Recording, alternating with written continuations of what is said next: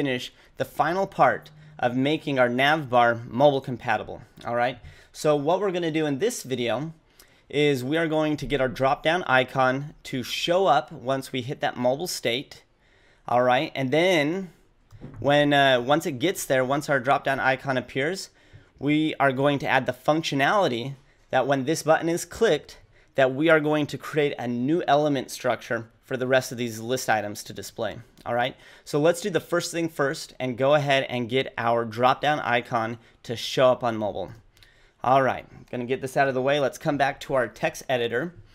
So this is the drop-down icon that we're gonna get to display.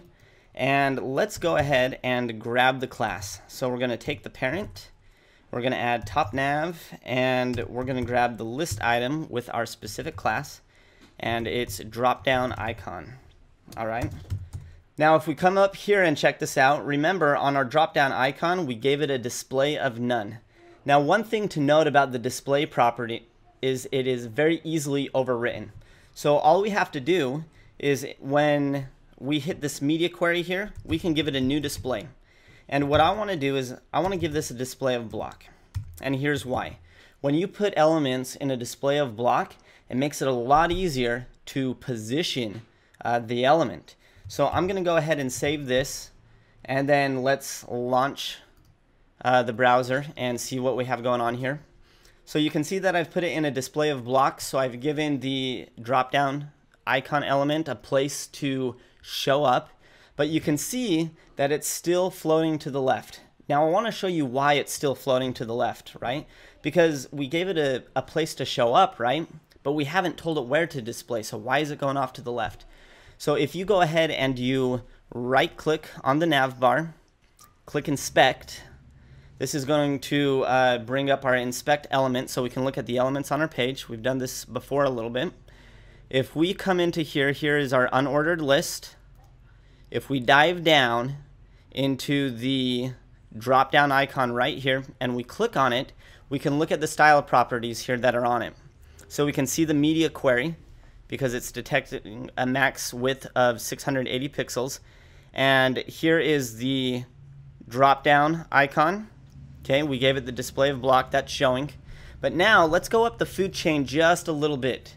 We're working with a list item here, so what is the default list element style that we've put on this? Well, we can come down here and holy cow, look at this parent with the list item. It is inheriting the float left property value. Clear up the food chain. So if we go up here, remember on our list items, we said, hey, give these all a float left. Even though we've hit our media query down here, we haven't told this element specifically how to be positioned. So it's just taken up the style properties from upstream here. So let's fix that. And let's now overwrite the float property in our media query. So let's just write float right, because we want this off to the right side, correct? So now let's come back to that. I'm going to go ahead and refresh and check that out. It's on the right side. And again, it stays in its perfect position because the only thing that we've overwritten is to tell it how to display and to float to the right. But the cool thing is that's happening is it's still inheriting all the list and anchor properties, which we've added here, still inheriting all those stylings. And so it is keeping our element in perfect alignment here. So pretty cool stuff. All right, so the next thing we want to do is we want to create the element structure for the rest of the list items when we hit this button. Now let's take a step back and think about this a little bit deeper. So we could go ahead and you know, work with this top nav class and maybe add an extra class to the parent here to try to build the structure of these new elements and say, hey, display this way now. But if we did that, those elements are going to take up all the space. And what I mean is, let me bring this back up here. If we went ahead and added a class to our unordered list parent that gave this type of structure here, well, where's that going to be put? Where's it going to be stored? If we tried to store it in the nav bar, the elements are going to already take up all the space. So we're going to have a huge nav bar that has the height of this right now. All right. Or we're going to try to hide it down over here to display later, and it's going to push this entire UI down. So what we really need to happen is we need the element structure to all of a sudden immediately be built as soon as this drop down icon is pressed. All right. And in order to do that, we're going to have to use a little bit of JavaScript here to interact with our unordered list so that we can say, hey, when this is clicked, create the element structure. All right. Now, don't get scared or hesitate like, oh my gosh, we're already diving into JavaScript. No, we're only going to be creating a very, very tiny little snippet of code. And as you dive into the JavaScript section of this course, you're going to be able to understand a lot more behind the scenes of what's happening. All right. So let's come back to our text editor. And we need to somehow get JavaScript to interact with this unordered list here. Now, if you remember earlier in this course, we went over the 3 different types of selectors. Okay, we went over the element selectors, class selectors, and ID selectors. And if you remember, class and ID selectors are very, very similar. All right, so we know how to create a class. Let's create an ID. All right, and we could call this anything. For an example, I'm just going to call it my name. And you know, if we were to use this in our styles over here, you would just add a £, the name of the ID, and then you could add the style properties here. Now, one thing to note is oftentimes IDs are very, very abused. All right, I see a lot of times people are taking IDs and adding style properties to them, to the elements. It's a bad practice to do things like that. If you're adding style properties to elements, you should be using classes. IDs are more specific and allow us to interact with elements on a page with JavaScript. That's the main use for an ID. So let's go ahead and add an ID to this parent class so that we can interact with JavaScript with this unordered list. So remember, you're supposed to give an ID a very, very unique name. And I'm going to call this drop down click. Okay, that way it has a specific name. Now I know the action that we're going to be adding to this is when the element is clicked on. All right, cool. So we've got a way that we can interact with this element here. So let's go ahead and add just a tiny bit of JavaScript here. All right, so we learned that there was a couple of ways to add CSS styling to our HTML page. We covered like inline styling, embedded styling, and external files, which we have here. So traditionally, in the grand scheme of things, when we're building websites and we have JavaScript to add functionality to it, we want to make external JavaScript files, okay, just like we did with CSS. That's the best practice. However, in this example for this section for our website, we're going to add some embedded JavaScript, okay? And it's okay this time because we're just learning some concepts here. In the future, make your JavaScript files external, okay? So to embed JavaScript, come down to the bottom near the closing body tag here, and we're going to add a script tag, okay? So type in script, and then let's give us some space to type in. So we are going to create a function. And what that means is we are going to add an action to our drop-down icon when it is clicked. So before we write any scripts, we need a way to click on this drop-down icon. And to do that, we can come into the anchor tag. Let's see where this is closing right here. And we're going to add a keyword called onClick. All right. Oops, I put this in the wrong place. Backspace that, we want to add it inside of the anchor tag. So write onClick, okay, equals, and then we're going to add just an empty string here, just 2 quotes here. All right, and then after we build our function, we're going to put the name of that function inside here so that when it's clicked, it'll execute these couple of lines of code. All right, so we know the first thing we want to do is create our function. So to do that, we're going to use the keyword function, and then the name of it. And let's see, I'm gonna just put this drop down menu. All right, that's better. Close that off with 2 parentheses, add your curly braces. Just like in CSS with your curly braces, you put your conditions here, and we're gonna add some conditions to this this button click here. So what we wanna do is we basically wanna create a condition that says, hey, we need to check if this unordered list here of class topNav is in a mobile state with a max width of 680 pixels or less, or if it has a display that's larger than that. And in JavaScript, to check for conditions, we can use something which is called an if-else statement, all right? So the first thing we want to do is grab our ID here. And to do that, I'm going to create a variable, and I'm going to name it X. You can name a variable anything you want, and in short, you can think of a variable as like kind of like a little bucket or something that can store information or a value.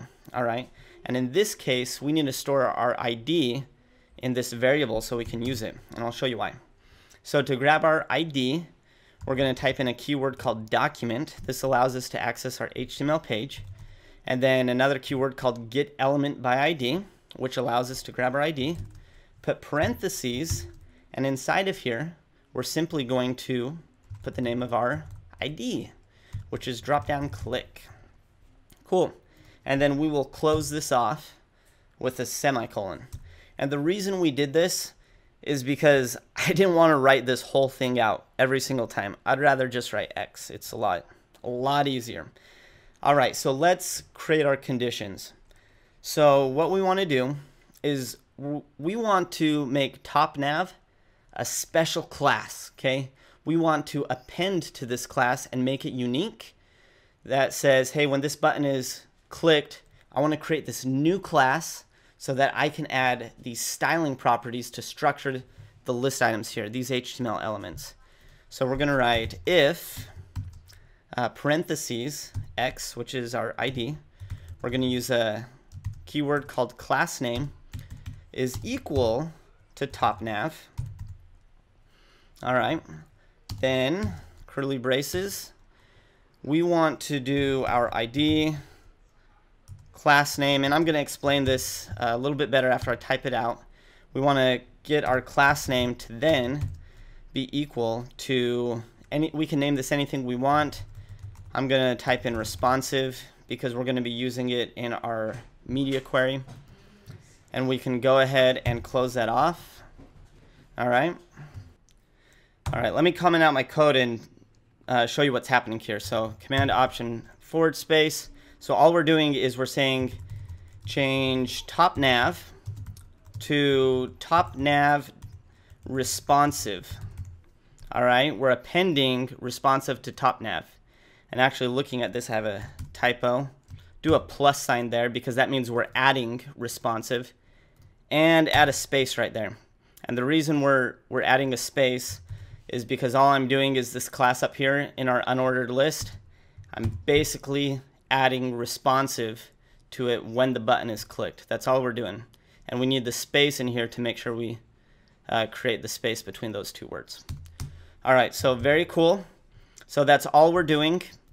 So now I can use this class. This class is created, and we're going to use it in our media query like this. So when that button's clicked, now we've got a new class to work with. All right, and then we can write else.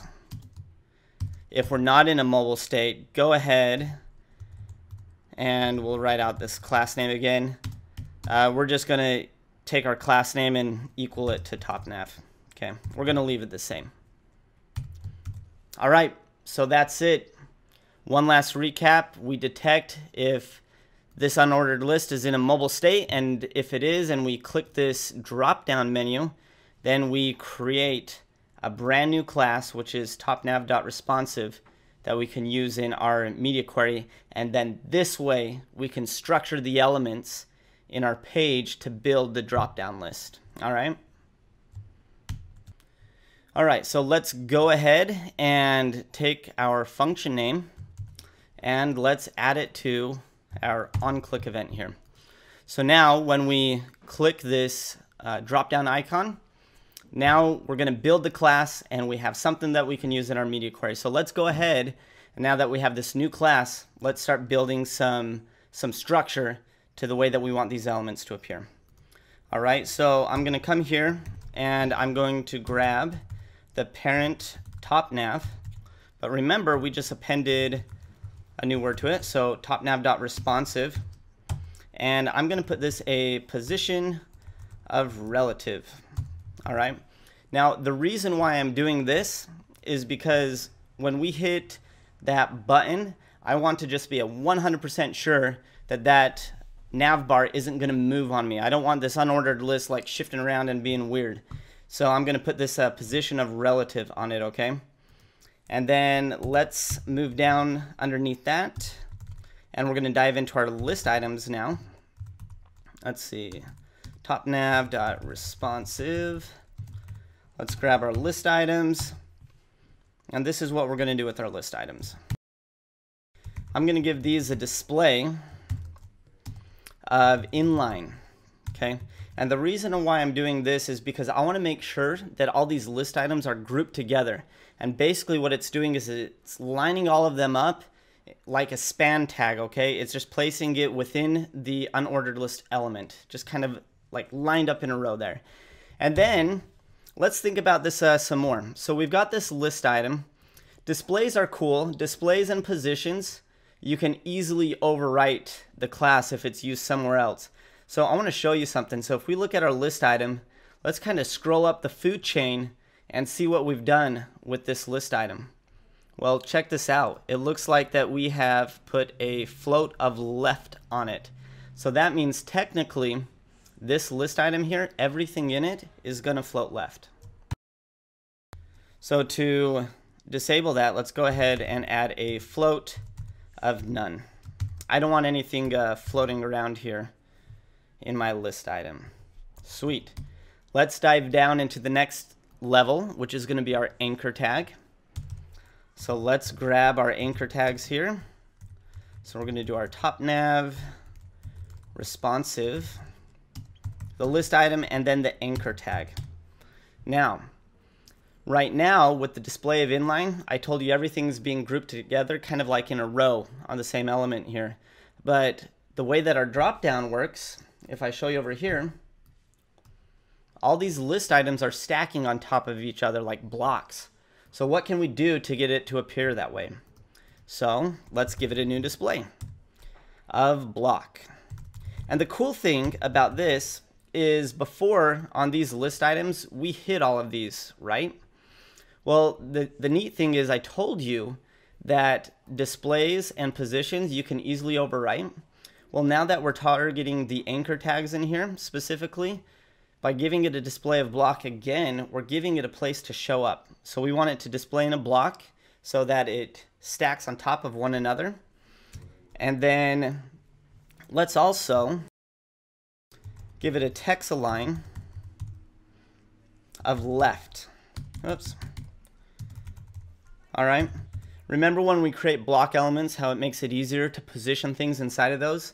Now, technically, like we could use floats and everything on here, but with this being a drop-down list, and since we're working with text, I just want to grab those anchors specifically and move those over to the left and then just take the float off of the list item here, okay? Because again, if we look up the food chain at our anchor tag, we put a text align of center.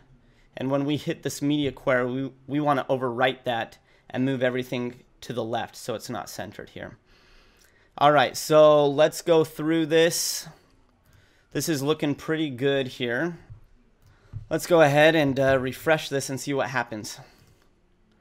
Now this is interesting. Do you see how the list is kind of like appearing and then being removed? It's hiding again.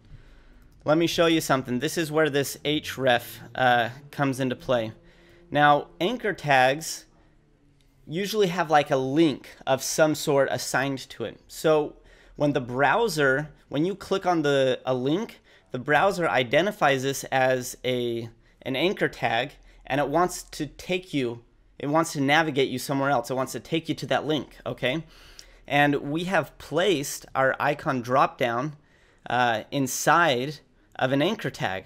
So the browser is trying to take us somewhere, but it's empty, so it doesn't know what to do with it. So this is just kind of a little JavaScript hack or something. Type in JavaScript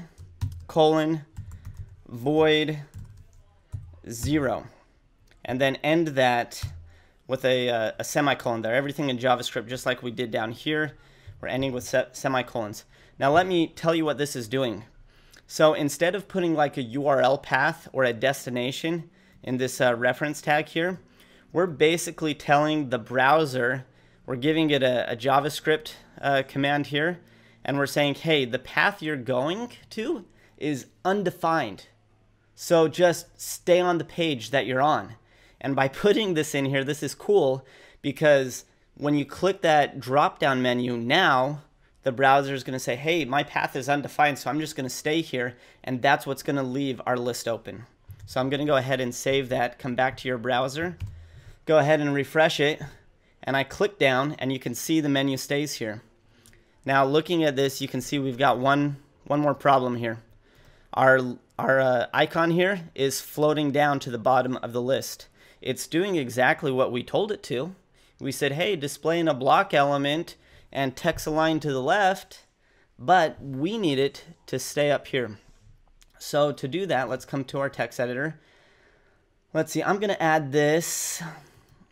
I'll just add it right above here because all of this stuff is happening when the button's clicked. I want to tell our drop-down icon to stay in place first. And again, this is part of the cascading style sheet here. I want to work with my icon first before the button is pressed and we restructure the elements. So I'm going to go grab our parent responsive because we're already working with the drop-down icon when it's not responsive. Now I want to work with it when it is responsive. And we're going to take the list item of, list item of drop-down icon. And what we want to do is give it a position of absolute. This way we're saying, hey, we don't want you to go anywhere. We want you to stay in the same position. And then just to make sure, we're going to give it a top of 0 and a right of 0. Okay, cool. So now we're saying, hey, stay in your absolute position, and we want to make sure that you're in the top right corner and that you don't go anywhere. All right, so let's check this out one more time. Go ahead and refresh. Click it. And there we have it. We finished it. We have finished our drop-down menu. Our drop-down icon stays in the top right position. And we have added this really cool JavaScript function that creates a new class for us when this icon is pressed. And with this new class, we have recreated the element structure into a drop-down list. That's everything. Let's move on. No.